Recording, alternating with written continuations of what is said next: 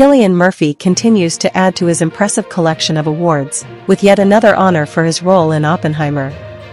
Following a triumphant award season where he secured an Oscar, BAFTA, Golden Globe, and Screen Actors Guild Award, Murphy has now clinched another accolade, this time closer to home.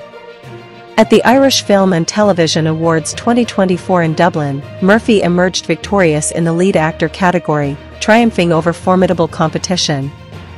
His portrayal of J. Robert Oppenheimer in the film Oppenheimer earned him the title, as reported by The Hollywood Reporter.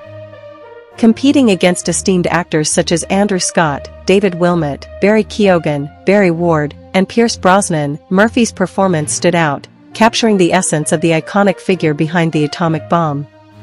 During his acceptance speech at the Oscars, Murphy humbly acknowledged his fellow nominees, expressing his admiration for their talent. He also extended gratitude to his dedicated team and expressed immense pride in his Irish heritage.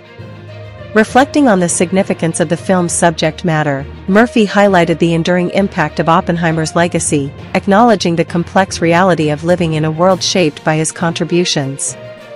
In a poignant gesture, he dedicated his award to Peacemakers worldwide, underscoring the film's exploration of profound themes. This latest accolade adds to Murphy's already impressive list of achievements, which includes a BAFTA, Golden Globe, and Screen Actors Guild Award. His portrayal of Oppenheimer continues to garner acclaim, solidifying his status as one of the industry's most talented and versatile actors.